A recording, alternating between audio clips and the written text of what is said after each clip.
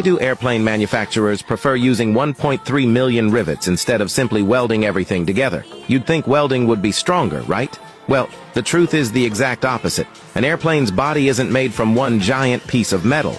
It's built from lots of thin aluminum panels stitched together. Rivets allow those panels to flex just a little, so when the plane hits turbulence, part of that stress gets absorbed naturally. Welds, on the other hand, make the structure too rigid, which is actually more dangerous in the long run.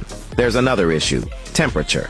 A jet flying at cruising altitude can face minus 58 degrees Fahrenheit. The fuselage expands and contracts non-stop. A welded joint under this kind of thermal cycling develops tiny cracks. Rivets don't have that problem. Here's the clever part: flush-type rivets make the outer skin almost perfectly smooth. Smoother skin equals smoother airflow equals about 3% less drag. It can save airlines millions of dollars in fuel every year. So if you were the CEO of an airline, which one would you choose?